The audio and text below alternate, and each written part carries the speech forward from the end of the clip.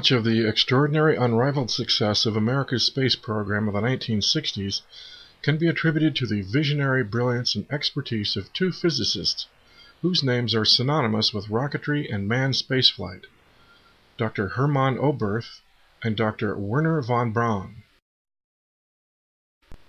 Both of these men originally earned their stature in the field of rocket design by building ballistic missiles for Adolf Hitler's Third Reich during World War II.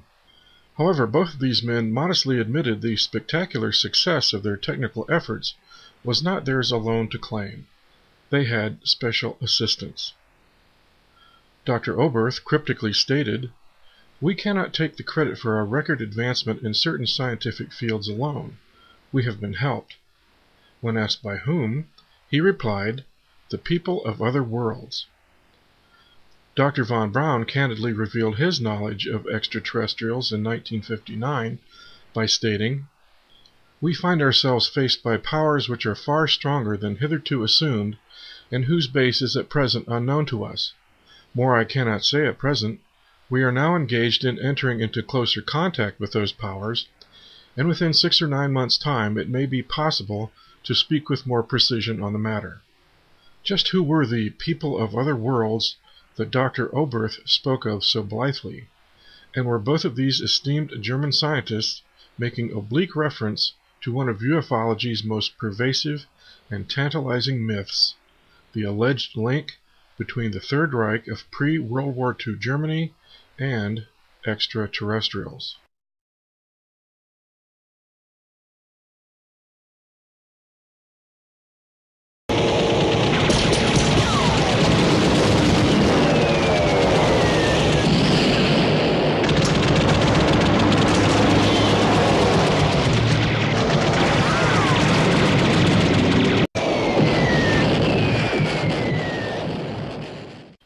Following the First World War, certain occult secret societies emerged in Germany intent upon the imminent arrival of the Aquarian Age, an age they believed would usher humanity into an era of spiritual and technological enlightenment and liberation. Members of these occult societies also believed that ancient lost civilizations once possessed technologies, long since forgotten to our modern understanding, that allowed them mastery of the seas and the skies and even interstellar space travel. Inspiration to rediscover such wondrous skills sprang from the pages of a novel published in 1871 by Rosicrucian author Edward Bulwer Lytton, entitled The Coming Race. Lytton tells the tale of an intrepid explorer who discovers an advanced race of humans living within a vast subterranean world who call themselves Vrilya. These beings had formerly been surface dwellers until a global catastrophe not unlike the Old Testament flood forced them to take refuge deep in the earth. The survival of this marvelous society was facilitated by their application of a force they referred to as Vril, or, as Bulwer Lytton wrote, "I should call it electricity, except that it comprehends, in its manifold branches, other forces of nature, to which, in our scientific nomenclature, differing names are assigned, such as magnetism, galvanism, etc. These people consider that in Vril they have arrived at the unity in natural energetic agencies which has been conjectured by many philosophers above ground." It was supposed by some that Lytton's book was not altogether a work of fiction. As a student of arcane mysteries, he was privy to secrets that lost Lemurian and Atlantean artifacts still existed in clandestine caches hidden away in Tibet and the Gobi Desert. And indeed, ancient Sanskrit texts from India tell of great civilizations that flourished before the Great Flood that possessed technologies beyond the understanding of modern science. The epic poem Samarangana Sutradhara makes tantalizing reference to the construction of amazing flying machines. "Strong and durable must the body of the Vimana be made, like a great flying bird of light material. Inside one must put the mercury engine with its iron heating apparatus underneath. By means of power latent in the mercury, which sets the driving whirlwind in motion, a man sitting inside may travel a great distance in the sky. The movements of the Vimana are such that it can vertically ascend, vertically descend, or move slanting forwards and backwards. With the help of machines, human beings can fly through the air, and heavenly beings can come down to earth. German Oriental scholars and occultists of the Thule and Vril societies regarded such ancient myths as greatly significant, and during the lull between the First and Second World Wars, diligent efforts were put forth to seek out the source of this legendary energy and harness it as a viable technological reality. Mastery of such an occult force as Vril would not only assure German technical dominance, it would ultimately liberate Germany from any crippling codependence upon the international petroleum cartels dominated by Germany's conquerors, the United States and Britain.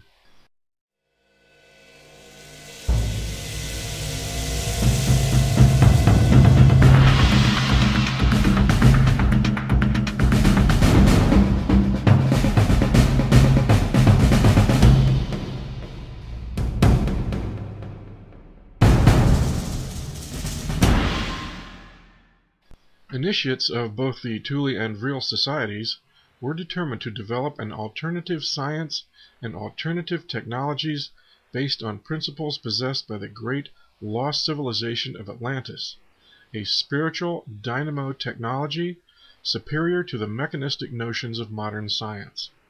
Thus, to rediscover this source of universal free energy and make it readily available as a benefit to the modern world became their goal.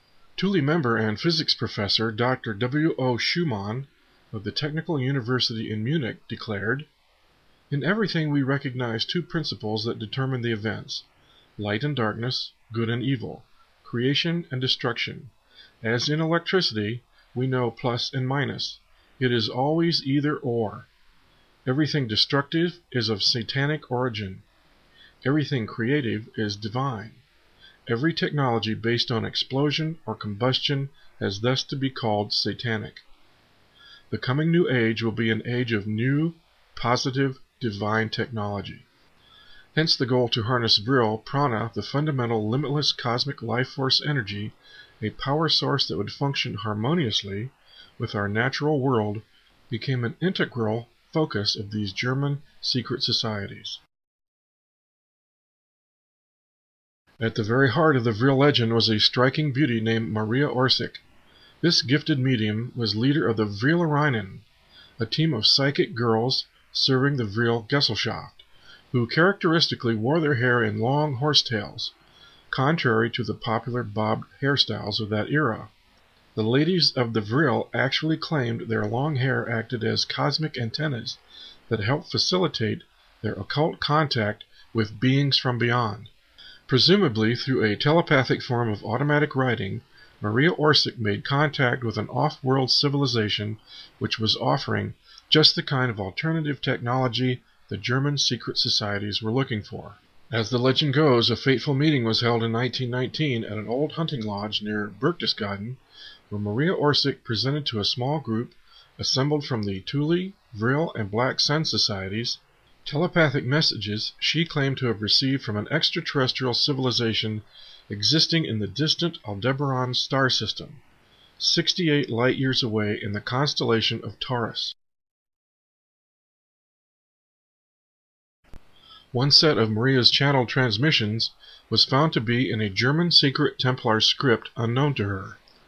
A second series of transmissions appeared to be written in an ancient Eastern language, which Babylonian scholars within the Thule group recognized as ancient Sumerian. Maria Orsic, along with Sigrun, another of the Vril Society's female mediums, began the task of translating these transmissions and discovered they contained instructions for building a circular flying machine. It is worth noting here that the Vril Society traced its philosophical origins back to a secret Bavarian Gnostic Templar order styling itself as the Lords of the Black Stone, founded in 1221, an order steeped in ancient Babylonian and Sumerian theologies. Members of this Templar group displayed the winged bull for their symbol, an obvious reference to Taurus, and according to the order's archives, successful contact with beings from the ALDEBARAN star system may have occurred during the Middle Ages.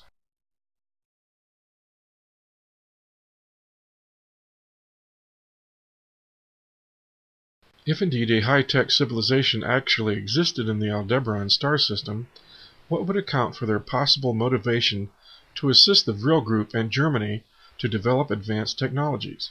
Researcher Wendell Stevens tells us that, rather than a militant gesture of aid to aggressive Nazis, the ALDEBARANs perceived an economic disparity in Earth cultures that fueled perpetual wars and conflict. To alleviate this disparity, the ALDEBARANs reasoned that by offering free energy technologies used to create affordable mass transportation devices, a new innovative generation of industries promoting prosperity and greater peaceful interaction between nations might result, thus diminishing violent wars.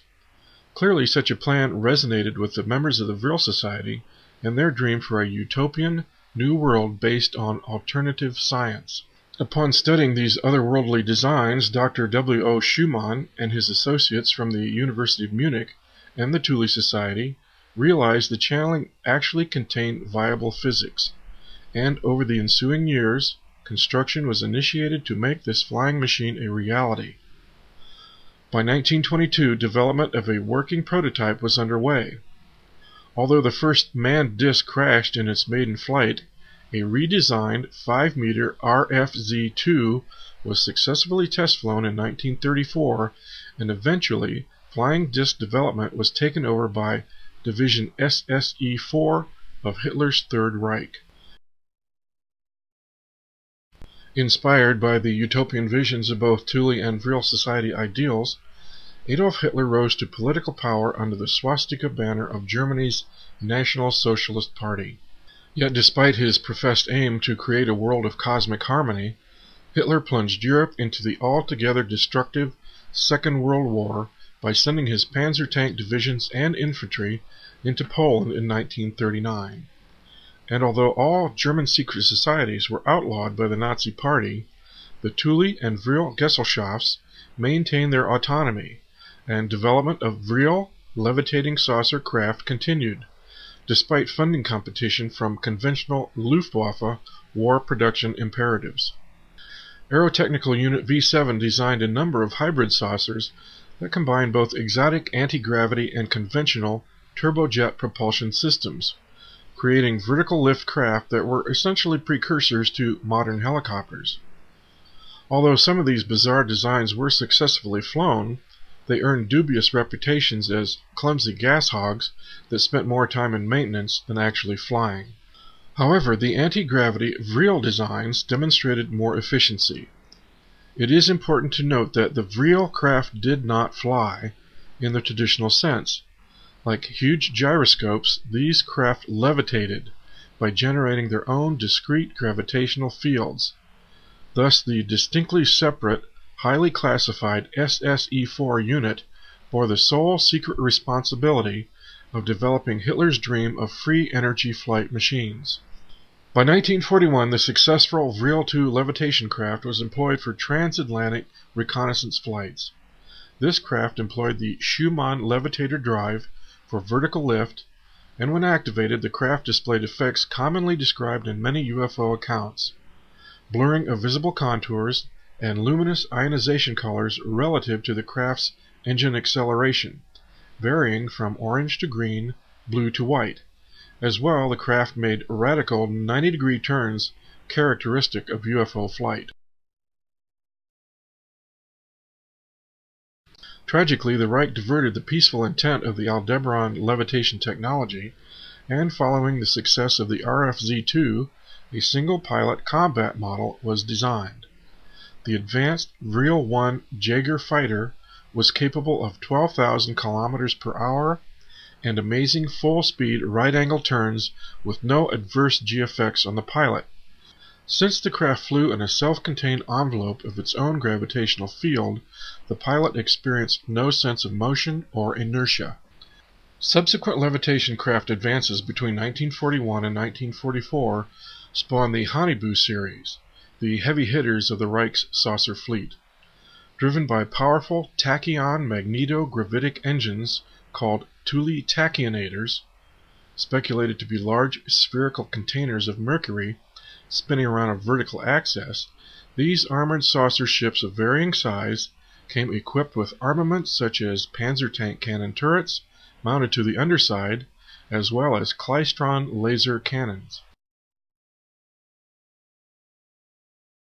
By Christmas of 1943, medium Maria Orsic of the Vril Gesellschaft claimed that subsequent transmissions from Aldebaran reveal there were 2 habitable planets orbiting that star, and that the ancient Mesopotamian civilization of Sumeria was linked to earlier colonies of Aldebaran explorers. The seers discovered that the Aldebaran written language was identical to that of the Sumerians, and was phonetically similar to that of spoken German. It was also revealed that a dimension channel or wormhole existed connecting our 2 solar systems. Thus, in January of 1944, possibly aware that Germany's war efforts were faltering, Adolf Hitler and his deputy, Heinrich Himmler, authorized an audacious plan to send a Vril 7 saucer ship into the dimensional channel, perhaps to secure assistance from the Aldebaran civilization. The venture resulted in near disaster. The Vril 7 returned with its hull reportedly aged, as if it had been flying for 100 years, and it surfaced damage in several places. Meanwhile, the Allies sampled an unpleasant taste of deadly weapons potential of German saucers. In 1944, a massive bombing raid was launched against the critical ball bearing plant at Schweinfurt. Within a matter of hours, a squadron of 10 to 15 Nazi discs managed to obliterate as many as 150 British and American bombers, 1/4 of the entire bomber contingent. 2 techniques were employed against the vast bomber squadron. One involved a device called a motor stoppel, a Klystron ray gun which caused the Allied aircraft engines to simply shut down. The other was to infuse the atmosphere ahead of the bombers with a highly flammable aerosol which exploded as the planes with their internal combustion engines flew into it. However, despite such tactical success, the Germans did not press this technological advantage to secure ultimate victory. With the military fate of the Reich in doubt, an ambitious, energetic general rose within the SS inner circle elite to a level of power that rivaled perhaps even that of the Führer himself. Hans Kammler, a protege of Heinrich Himmler, the SS Chief of Staff, had earned a reputation with his skills for rapid deployment and implementation of underground manufacturing facilities and vast mobilization of slave labor consignments from concentration camps. By 1945, Kammler had secured control over all top-secret SS projects that were missile or aircraft related. Certainly Vril projects would have been one of his foremost priorities. A cunning, shrewd, and lethal opportunist, Kammler easily bore the qualifications to mastermind construction of an emergency refuge at the South Pole, the last untamed continent on the planet. And as of April 17, 1945, Kammler disappeared from Germany, presumably escaping capture aboard a lumbering 6-engine Junkers 390 America bomber bound for an unknown destination. Neither was military assistance forthcoming from Aldebaran, but perhaps safe haven was offered instead, as a massive 250-foot diameter Honibu 3 dreadnought, armed with 4 heavy-caliber naval turrets and capable of spaceflight, was allegedly completed by April of 1945. With the specter of Russian, British, and American armies all relentlessly advancing on the German heartland, supplies, scientists, and saucer components were being steadily evacuated from Europe by U-boat to secret enclaves in Germany's Antarctic colony, Neuschwabenland, a vast tract of land at the South Pole which had been annexed by Germany in 1938. Just 1 month prior to the Honibu 3's completion, a cryptic message was sent by Maria Orsic to all members of the Vril Society, simply stating, "None are staying here." The psychic medium Maria was never heard from again, perhaps having escaped, like Kammler, to South America, the Antarctic, or possibly even Aldebaran.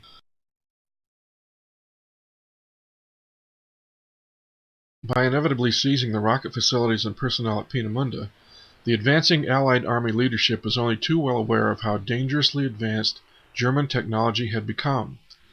Despite the Third Reich's unconditional surrender in 1945, a potential Nazi threat still haunted Allied intelligence. Had the German High Command sacrificed its European operation to buy time for installation of a fallback position in the Antarctic, capable of launching future retaliations from its South Polar redoubt? A key component to this legend is the account of Operation High Jump.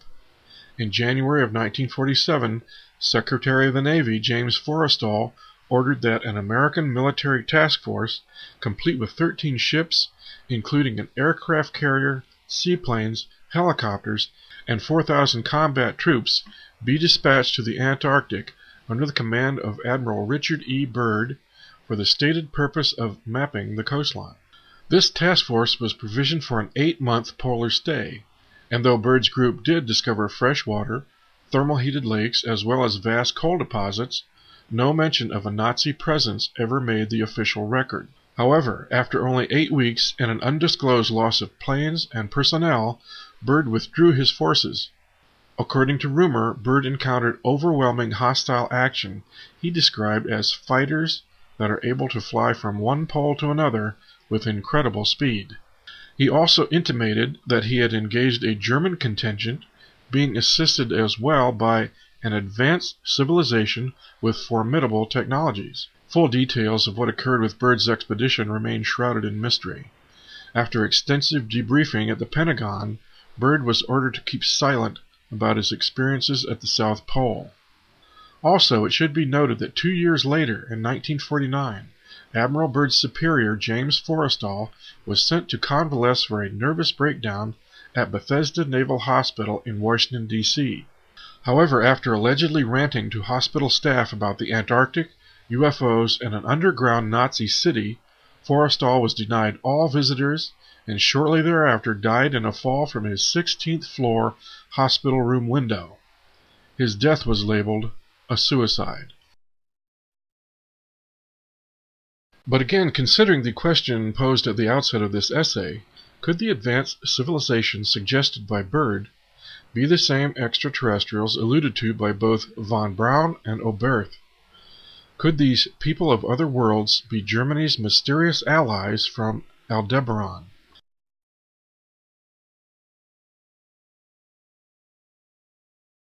Such is the legend of Vril and the Third Reich's levitating disc projects. Of course, had all discussion of flying saucers ended in 1945, it would be perfectly simple to dismiss the whole myth as preposterous nonsense. However, as we well know, persistent reports of UFOs and circular flying craft have remained a ubiquitous enigma worldwide for all the decades since World War II. And as long as this mystery goes unanswered, the riddle of Nazi saucers remains an urgent paradox that spins a kaleidoscope of demanding questions. Viewed from the aspect of classical physics, the whole myth is easily dismissed as fanciful rubbish. The lurid, tabloid notions of occult channeling with space brothers from Aldebaran and Nazis armed with flying saucers and ray guns sounds like the most outrageous science fiction. However, this same legend, reconsidered from the radically altered view of quantum physics, takes on dramatic plausibility. Was the Vril Society simply making practical application of the unified field?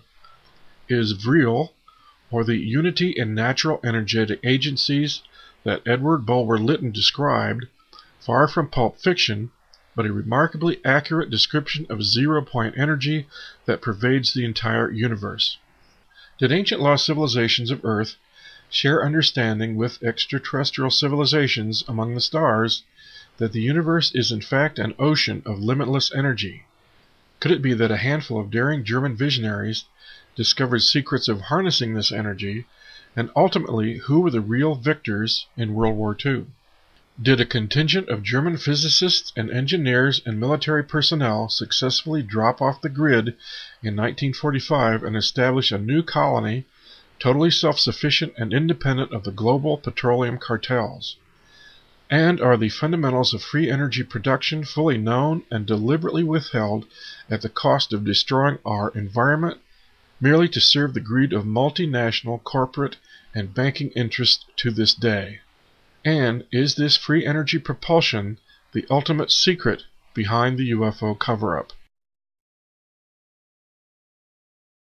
Of course, in the years immediately following World War II, the German saucer mystery compounded even more. In June of 1947, a private pilot named Kenneth Arnold reported seeing a formation of 9 shiny objects speeding along at an unprecedented speed of 1,600 miles per hour in the vicinity of Mount Rainier, Washington.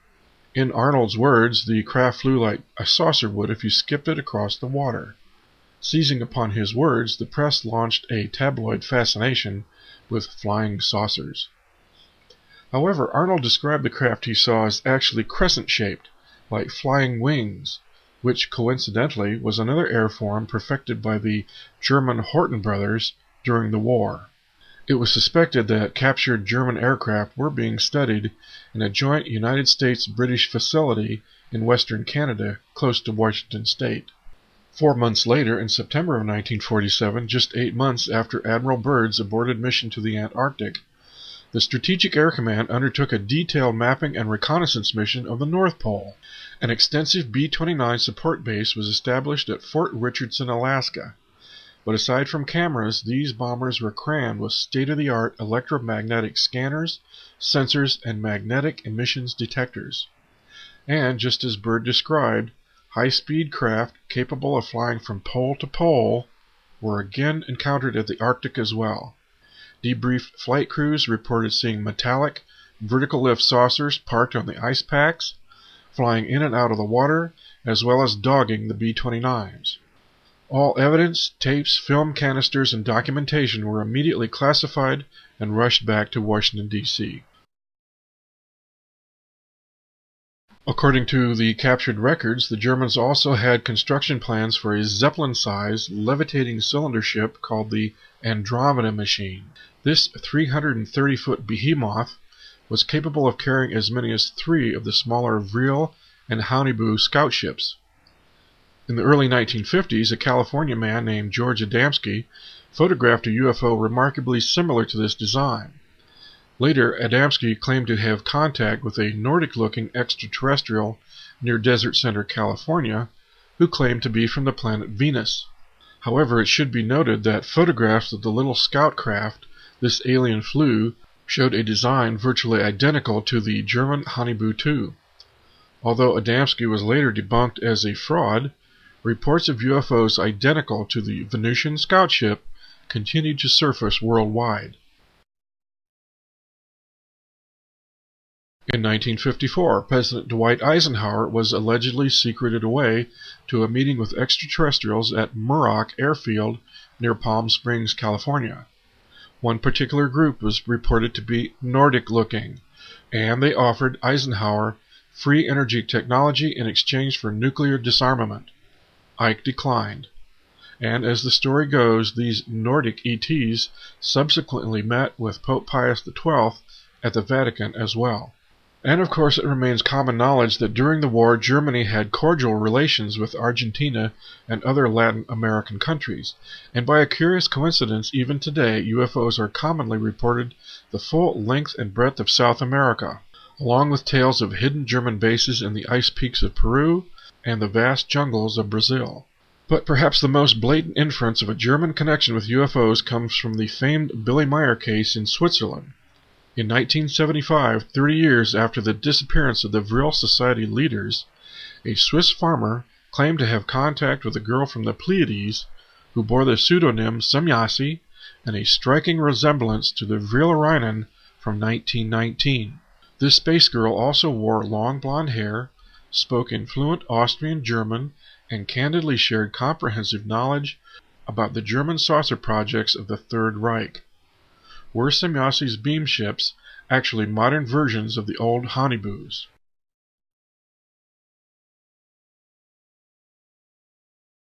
And yet the riddle remains that if a surviving generation of Germans actually thrives under the Antarctic ice today, armed with vastly superior technology, why then would they not simply flex their muscle and conquer the world in one final swift stroke? Could it be they've learned that such a conquest might be a futile gesture? Suppose the Reich survivors learned from their ALDEBARAN mentors, a secret known to the ancient Sumerians, that in a regular 3,600-year cycle, the surface of planet Earth is devastated by the passing of a dwarf star, which is companion to our solar system, and that this dark star was calculated once again to swing through the inner planets during the early years of the 21st century. Such a monumental event would grant the 1,000-year Reich a meager 70-year or so lifespan. Thus, might the Reich survivors not wisely choose to disappear from the surface world and develop hardened underground shelters in remote wastes of the Antarctic, patiently preparing to safely ride out the dark star's passing? Do we dare suppose that a contemporary generation of subterranean Reichskinder secretly continue to advance their limitless scientific wonders, content to allow the ignorant, expendable surface dwellers to choke in the poisoned atmosphere of their internal combustion, junk technology, automobiles, airplanes, and industries? Could it be that all the incredible levitating machines and free energy technologies envisioned by the Thule and Vril societies are being carefully held in reserve for the promised new age, a future time when Earth has recovered from the agonies of the dark star's encounter? We may discover the answers to these questions sooner than we realize. Meanwhile, the quest to solve the mysteries of Nazi saucers and the secrets from ALDEBARAN certainly has gained more relevance to our present world here in the first decade of the 21st century. It seems an irony that, much like pre-World War II Germany, we find Western civilization dangerously dependent upon foreign petroleum sources dominated by hostile Muslim nations. Is there a free energy, anti-gravity answer to this dilemma? To conclude this essay, I must caution this story is virtually all legend. There is little or no hard evidence to fully verify the authenticity of this tale. The conjecture offered here is cobbled together from the writings of Jan von Helsing, Vladimir Trzcinski, Nick Cook, Timothy Good, Wendell Stevens, and a website called Gray Falcon, as well as the video UFO Secrets of the Third Reich. The bottom line has two options. Either the whole story is pure fantasy, or Nazi secrets of anti-gravity were gobbled up at the end of the war by Allied intelligence and given a security classification above top secret, with all evidence meticulously hidden or destroyed. However, it should be noted that anti-gravity propulsion systems, such as the Vril legend suggests, would make all aerospace and avionic technologies obsolete overnight. And these are huge multi-billion-dollar industries directly tied to the international petroleum cartels. Surely these combined military-industrial interests would possess the means and the motive to obliterate any conclusive history of German anti-gravity research. Allegedly, the Rockefeller Foundation paid $139,000 in 1946 to commission the publishing of an official history of World War II that deleted any and all references to the mystical and occult interest of the Third Reich. One of the Rockefeller Foundation's major contributors was Standard Oil. And as the final postscript, I must offer the mystery of the TR-3B aircraft. Allegedly one of the latest high-tech stealth flying machines engineered by the United States Defense Department, and rumored to be presently operational, is the Astra, otherwise known as the TR-3B. This astounding craft is delta-shaped and comes in two sizes, one 300 feet long and another 600 feet long. The Astra is capable of vertical lift and all the other radical moves typically associated with UFOs. Its propulsion is described as magnetic field disruptor, i.e. anti-gravity, created by spinning mercury plasma at 50,000 RPMs, pressurized to 250,000 psi. This reduces the craft's gravitational mass by 89%. Multi-mode impulse rockets at each corner of the Delta configuration supply the remaining 11% propulsion. Could this plane be the modern stepchild of the Haunebu 3? Thus the ALDEBARAN mystery comes full circle to the Vril Society's original fascination with lost technologies from antiquity. For according to the ancient Sanskrit texts, the name Astra refers to a terrible airborne weapon.